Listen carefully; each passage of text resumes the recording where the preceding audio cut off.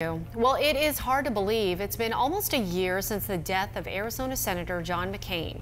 And today, his family is asking for your help in honoring his legacy. Cindy McCain is calling on Americans to commit acts of civility next week and post them on social media. Team 12's Bram Resnick joins us with that story. Bram? Cindy McCain and son Jack McCain are revealing the family's plans for a really tough week.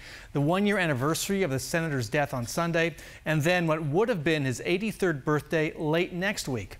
They're asking Americans to remember John McCain with the hashtag Acts of Civility.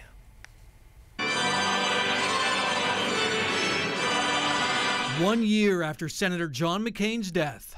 Like many of you, I miss his voice of reason and commitment to civility that has been sadly absent from our national dialogue. His widow, Cindy McCain, releasing this video for the McCain Institute, calling on Americans to perform acts of civility next week. Please take some time that week to re-engage with someone whom you disagree, or commit to work together with someone who has had a different perspective than you, and find common ground. Joining Cindy McCain, the next generation, her son Jack McCain. Sadly, today, too many of our world's challenges remain unmet because too few of us are willing to reach across the divide. Jack McCain is the child who followed most closely in his father's footsteps, a Naval Academy graduate and helicopter pilot who served in Afghanistan, with a Twitter feed that reveals a deep thinker with an international outlook, both traits his father possessed.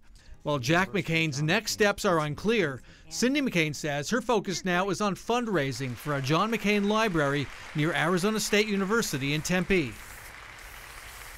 And John McCain's family and close friends will mark the anniversary of his death Sunday with a party, because that's what the senator would have wanted. And next week there will be a birthday dinner. John McCain would have been 83 years old on August 29th. Let's send it back to you. Bram, thank you.